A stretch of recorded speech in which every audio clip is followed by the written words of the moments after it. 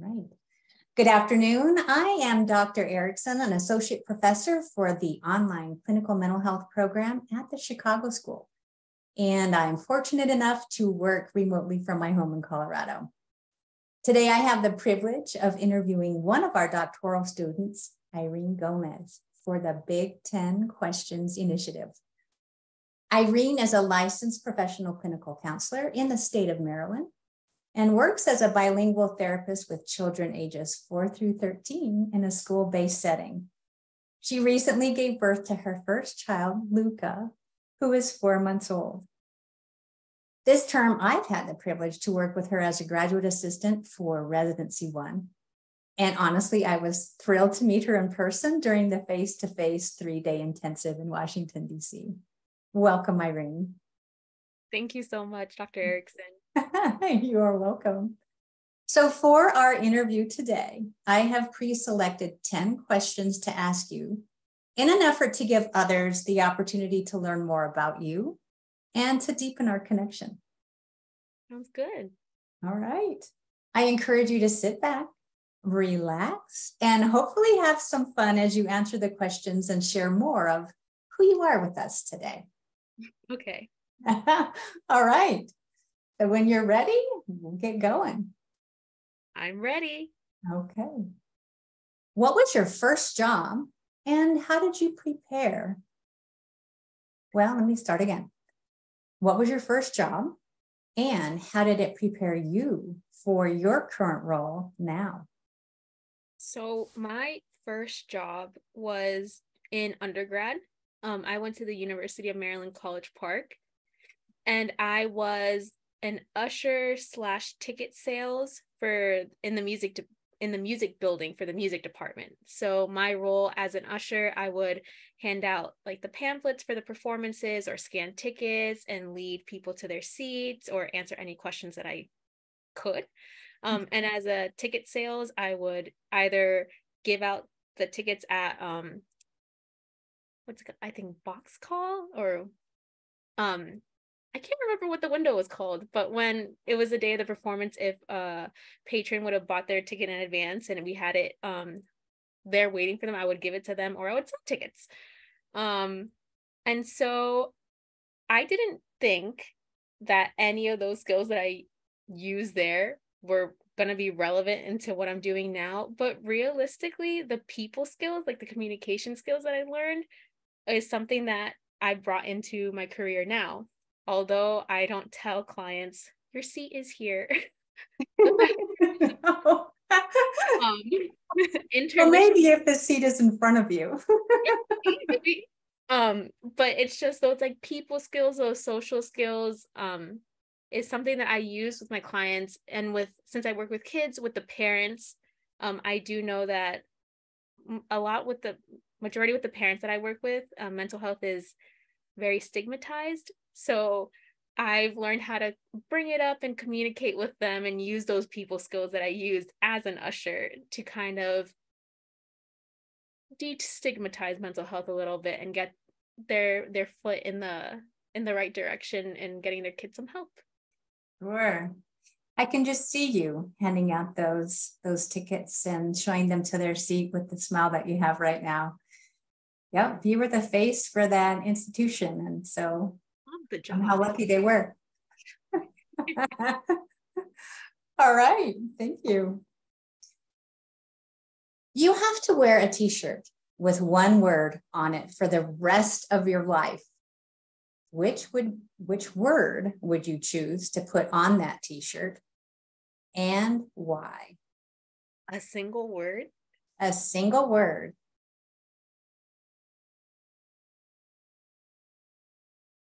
You know what? I'm not going to think about this for too long. And I'm going to say the first word that comes to my mind. The word is grace. Mm-hmm. Recently, I've been using this word a lot. Definitely during residency, it's something that we spoke a lot about, giving ourselves grace. But I think just recently in everything, not just career-wise, academic-wise, but also personally, it's so important to give ourselves grace in everything that we do, because at the end of the day, we are doing our best. And that's all that we can do. Giving ourselves grace means we kind of are kinder to ourselves too. And I think that's a lot of times we're so stressed and overwhelmed because we want to be so perfect that we forget to give ourselves grace. So I think that's the word I would put on a shirt. Oh, I love what you said. Our best is the best we can do. We can learn, but we're giving our best. So grace, give yourself grace. Yeah. I can see you wearing that too. But maybe I should go make some shirts that say grace now. Yeah, maybe with a little bling on it too. Yes. That would be cute. All right. What's the most common compliment people have given to you? Everyone says that I smile a lot. And I do. I feel like I'm a very optimistic person. Not to say that when I'm feeling other feelings, I don't smile, because I definitely don't. If I'm upset, I will definitely be upset and I don't force any smiles. But a lot of times, I like, if you do see me, I am smiling a lot. I think that just goes with my personality. I don't know how to explain it. I just like smiling a lot. You're doing a great job, and it's naturally showing right now too. That smile that you have, you welcome people into your space. It's an inviting part of who you are. And so it's not surprising that you get complimented on that, because that's one of the first things I noticed about you when I first met you. Oh, thank you. You're welcome. All right. If you had a theme song that played whenever you walked in a full room of people, Irene, what would that theme song be? Ooh. That's a hard one. My mind is going to all my favorite songs. But again, I'm not going to think too hard. The very first song that came to my mind is Everybody by the Backstreet Boys. Say more about that one. Is Everybody by the Backstreet Boys. By the Backstreet Boys. Since I was little Irene, I have been obsessed with the Backstreet Boys. And I vividly remember having little concerts of me singing Everybody to my family. And whenever I hear that song, I go crazy. I know almost all the words. I've forgotten a few as the years have gone. Mm-hmm. I hear that song and I'm like, I just start dancing along to it. So I feel like it's a very good opener. Yeah. Yep. You were pulling a few moves even now, as you said, I start dancing, and you started to move. The song started playing in my head. I couldn't help it. No, it's great. So that would play. So when I hear that song now, I'm going to think of you entering a room. Yep. Like that. Yeah. Yeah, that's right. Yep. And maybe you even had a poster of them in your room growing up. I didn't, because once I was allowed to, there weren't posters of them out there. There you go. All right. Just thought I'd check that out, Irene. Thank you.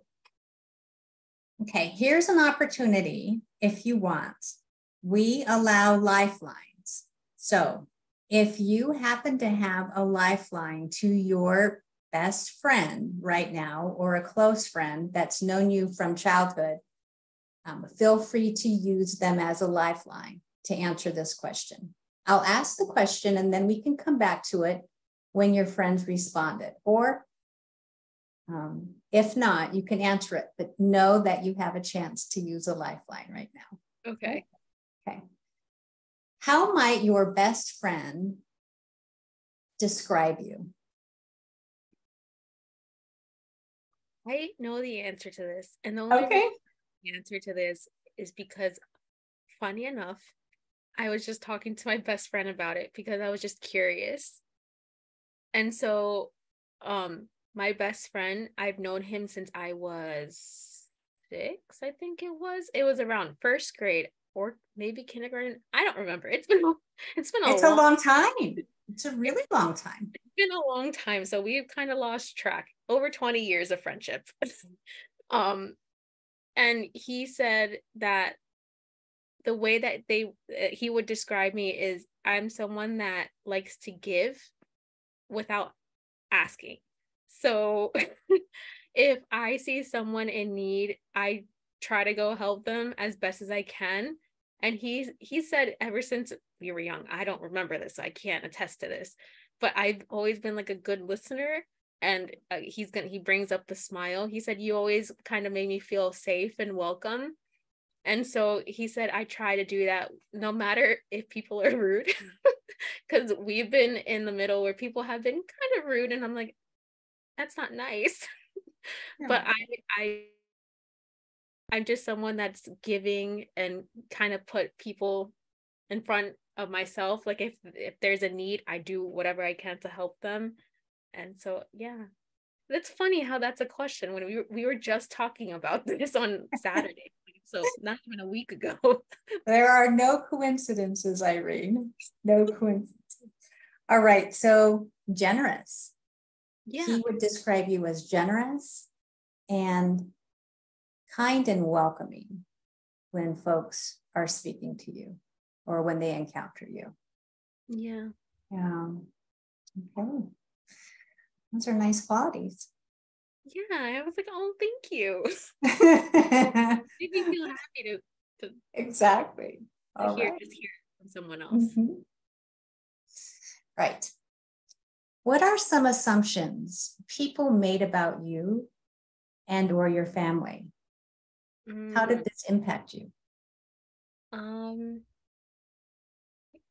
I think there's been a lot of assumptions made about me throughout my life based on how I look, how I speak.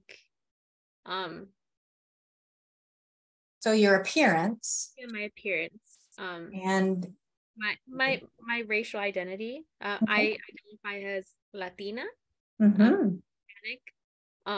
And because of that, there's been a lot of, I don't know if I would say maybe difficulties in certain areas, because it's been assumed that, I don't know what I'm doing. I'm not supposed to be where I'm at. Unfortunately, throughout like in high school, I was told I was never going to accomplish anything in my life, things like that. And so at the time, hearing that so young, it did take an impact. It did take a toll on me. It impacted me a lot, and I was really hard on myself. But thankfully, I was able to kind of turn that into like a fire to prove them wrong. Mm-hmm. You know what? Yeah. I'm gonna show you. I am gonna do it. I'm gonna accomplish what I want to accomplish, and then who's gonna look silly now?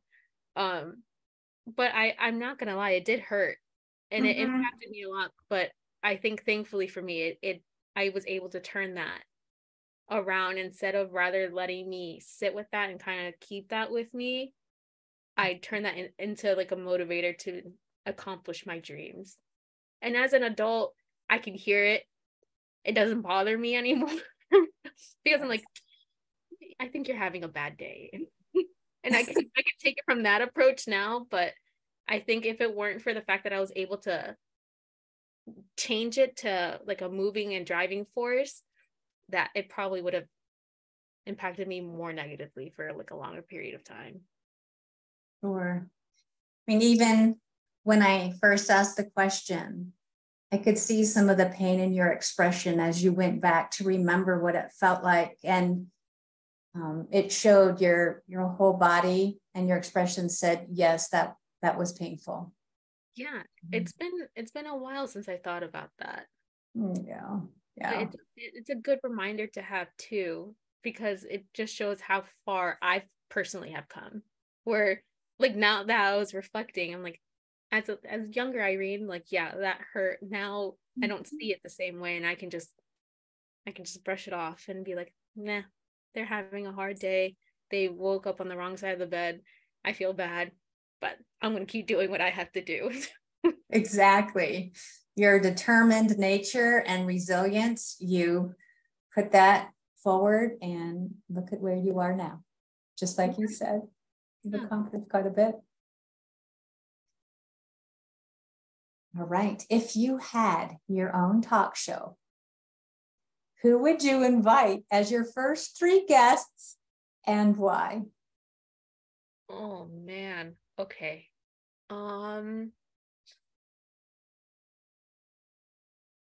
This is hard. It is hard. Take your time. Okay. So I think as my very first guest, I am a huge, huge US women's soccer team fan. Huge fan. They've kind of inspired me as female bodies of power that they can do whatever they want. I'm like, yes. And I used to play soccer, so I really looked up to them.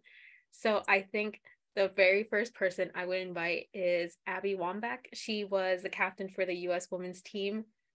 She retired, I can't remember what year it was, but she's like the embodiment of female power.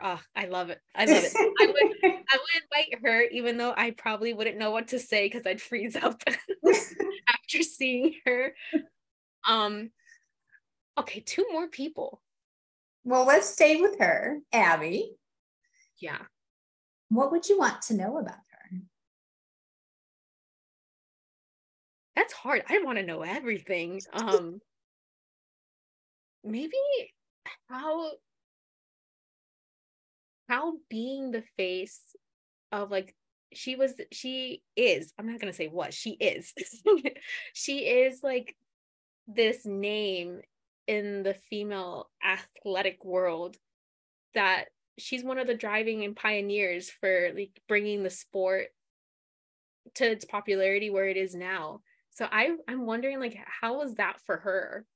Like that, I feel like that must have been like a lot to carry, and all she did to help build the US women's team to what they are now. I'm really curious. I'm like, what was that like for her? Because that seemed like a huge weight to carry. Oh. Yeah, I think that's like one of the, I'm really curious about that. Absolutely. Yeah. That, wow. Yeah. Yep. I mean, she came top of mind, and I could see that as you talked about her, how much you admired her and how much, I'd say, superhero she was for you. Oh yeah. And still is. Oh yeah. She's retired, but I follow her on social media. I'm like, what are you doing now? All right. So Abby would be your first guest. Yes. You have 2 more to invite to your show. Let me think. What are some celebrities or famous people that I'm drawing a blank. Let me see.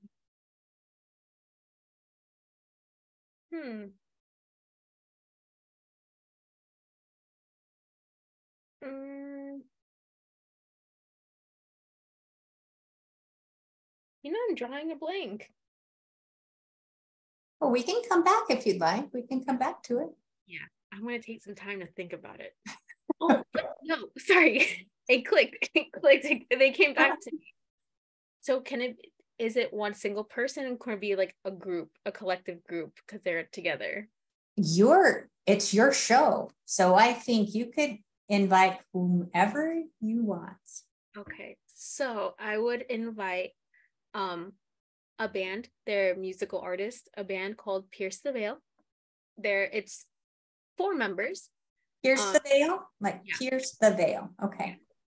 And the reason why I would invite them is their music has impacted a lot of people, because they have like such powerful messages of like self-love and, taking care of yourself. And they talk about some topics that are hard to talk about in general, but I feel like it definitely has normalized it, and a lot of people feel heard from listening to their music. So I would ask them, like, what inspires them to keep music going, because I think they've been doing it for like 20 years and they're still going strong. So what keeps that drive in them and how they get inspired to write their music. I feel like they released an album around 10 years ago. That I would say it's one of their best albums. Personally. But even the songs from that album mean so much to people today.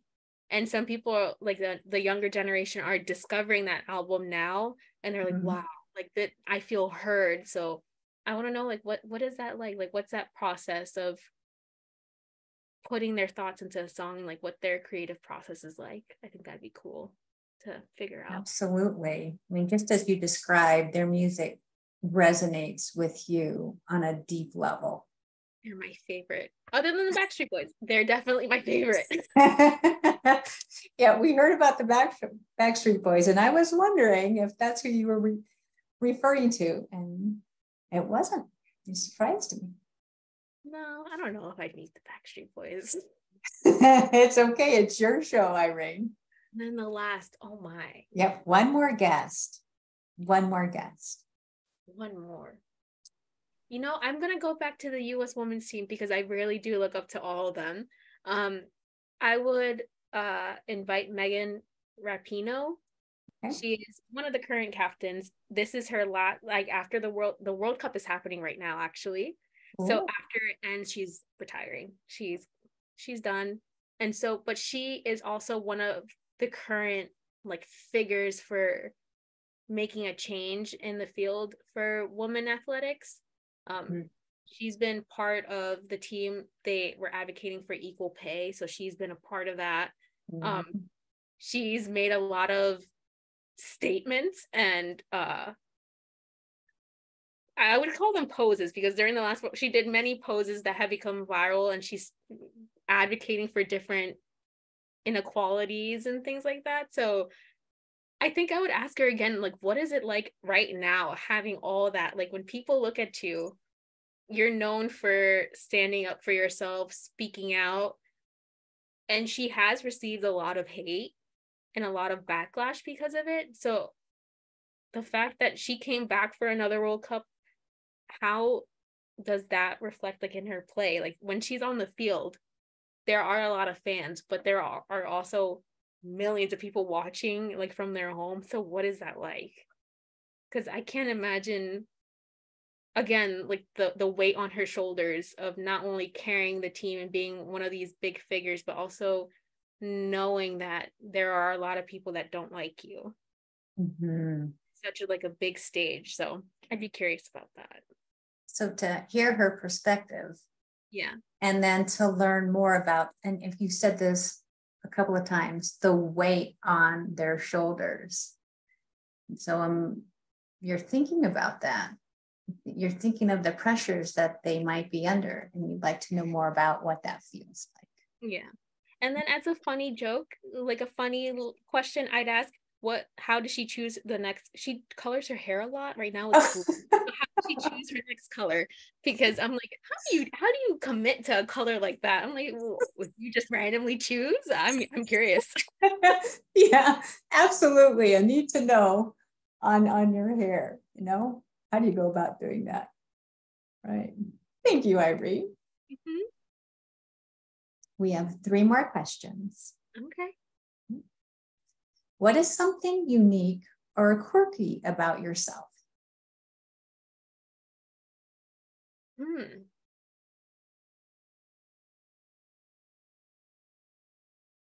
think that's a hard question.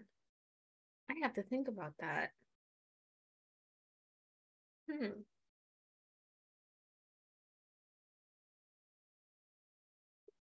I wouldn't say maybe unique, but I think it is a little quirky. When I get a little excited, sometimes I might do a little like I just add it because it's like all the I'm trying to contain myself, but in the inside I'm like popping off of excitement or happiness or something like that. So like sometimes it does come out like when I'm talking to someone, or I might just like bounce up and down a little bit when I'm really excited about something and I don't realize it. It just comes out. But also it depends on the conversation and the environment, but sometimes I may be speaking in English and I just go into Spanish without realizing it. And there's scenarios that where Spanish is not needed. And so it happens a lot more recently because I do speak both, like in my personal life, I speak both languages, just I go back and forth without having to think which one I'm speaking.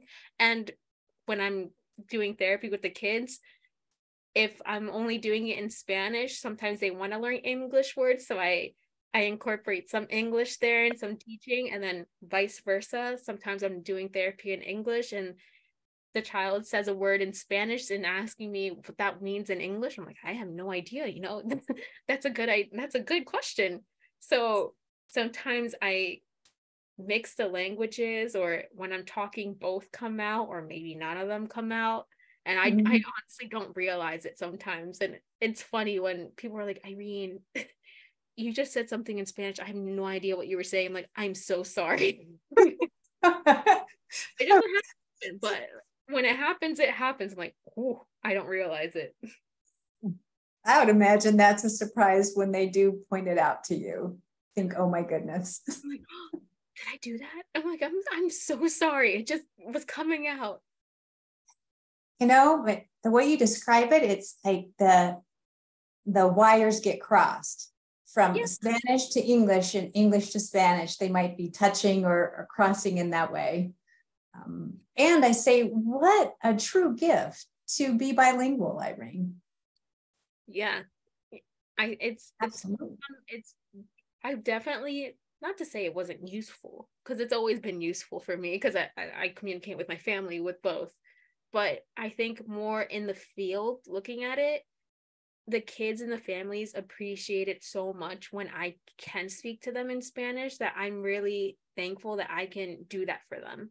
And I can make them feel a little bit more validated and heard when they might not have the words to say what they want to say in English. I'm like, it's okay. You can say it in Spanish. I understand what you're saying. We can talk in Spanish. It's okay. So I'm really thankful that I'm able to do that. I'm thankful too. And even for the parents, sometimes when the parents speak a different language and they only speak that one language. So in the case we're talking about Spanish, you can communicate with them without needing an interpreter, or, their children do their best, but you never know if they're getting the right message. So it's a gift that you're able to do that, and a true service for your clients and their families.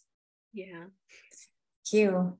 And so now I'm waiting for that day to hear that little squeal that you described too.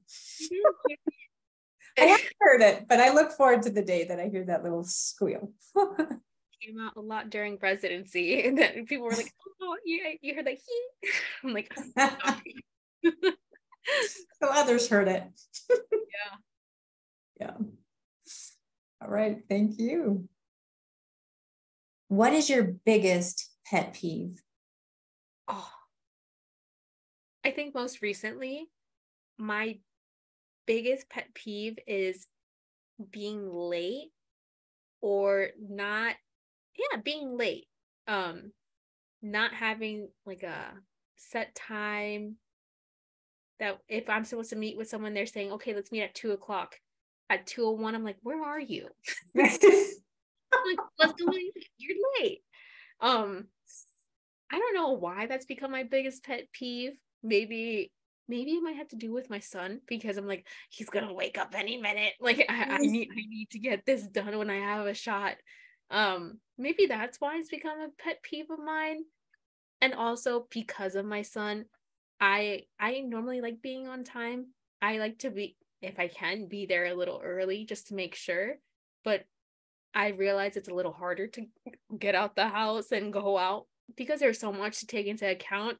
So I've been leaving extra early, and I give myself a lot of time to not be late, because I'm like, I don't want to be that mom that they're like, oh, they're late because of the baby. So you don't want to be that person. Yeah, I'm like, no, I'm not gonna be late. I'm gonna be on time. I'm gonna show you wrong. I'm gonna prove you wrong. Mhm. But yeah, I don't. As of late, that's been my pet peeve. I'm like, you're a minute late. Why? I heard you describe that there's more planning for you in preparation to get out of your house because of your baby. And so that's in the front of your mind right now. So you personally won't be late.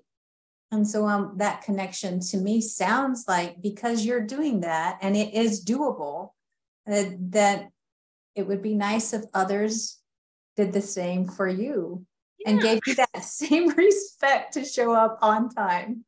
yeah. I'm like, hey, if I could do it, we can all try. Or I think the thing is when you're late and you just don't let me know.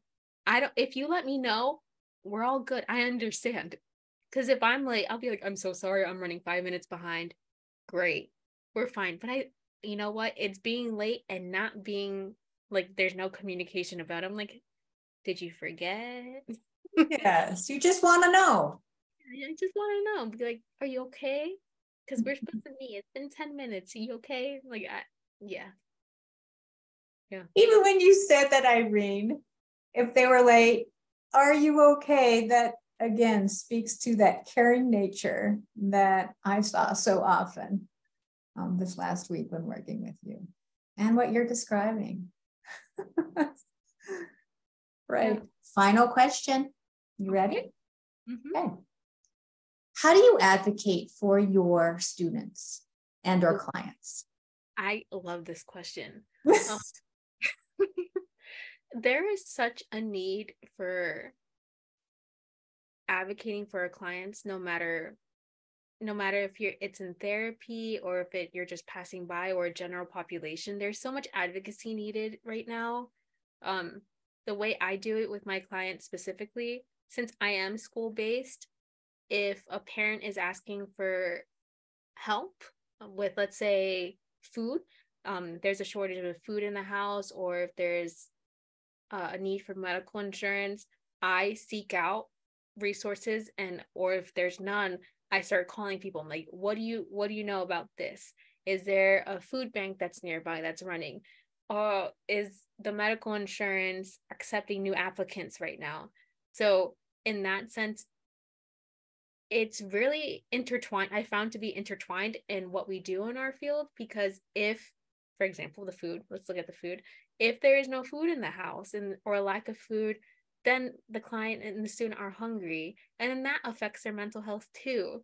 So advocating in that sense, I do it almost every day. Um, and an example I'm thinking of as well is when the pandemic hit, um, everyone moved virtual. And this was the first time for a lot of parents that they were using laptops or using Zoom and things like that. And so, something I found, I was being told the students are missing class. They're not logging in. They're not logging in. And when I would talk to the parent, they didn't know how. So it's not the student's fault, and it's not the parents' fault either.